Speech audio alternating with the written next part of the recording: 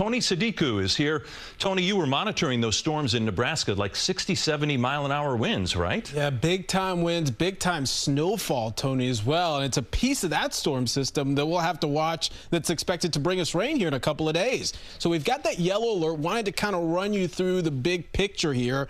And while we're not looking for a repeat, the storm itself not expected to be as strong as the last several. There could be some impacts just given how saturated the ground is and how quickly the rivers can respond. Timing here is going to be Wednesday evening. Totals probably will be ½ inch to an inch, a good bet, although there could be pockets with higher numbers than that, which could, of course, lead to at least some minor flooding. There's the storm system there. You can see a soggy Christmas from Minnesota to the Carolinas, and all that snow, just impressive out in the Dakotas. Not a white Christmas here. Not necessarily a festive or chilly one either. Look at those temperatures today. Many spots were in the 50s. Officially, the city, you got a high of 49 degrees. Big time difference from last year, more than 20 degrees warmer than last year.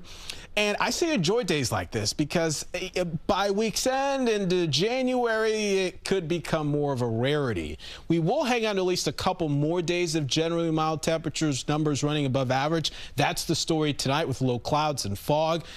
In the city, we'll actually see lows that are warmer than our average highs this time of the year. You will find 30s in the suburbs, and then tomorrow from 44, 50 shouldn't be hard to do in the city. Many spots, clouds, more clouds than sun.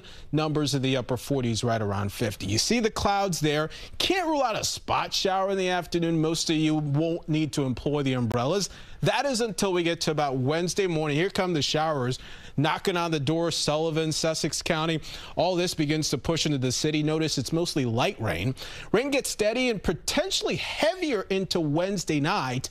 That's why we've got the yellow alert for that. And the issue could be where these bands of heavier rain set up. Right now we've got some showers. This particular model in the northeastern New Jersey, that would be a problem, just considering how saturated we are. Look at the rain totals. Over this month, we've been ambitious, more than 5 inches. That's a surplus. And for the year, the surplus is more than 9 inches in the city. Where we stand right now, 15th wettest year on record. Won't take much for us to get into the top 10. If we get an inch more, we'll do that. Most models have us near that ballpark heading into the end of the week. So we'll keep an eye on that part of the forecast. Otherwise, your 7-day does show us drying out Thursday into Friday. It's a brighter looking weekend, but temperatures getting back to reality. Numbers low 40s, a little chilly by ball drop. By the time New Year's Eve rolls around. Yeah. All right, Tony, thank you.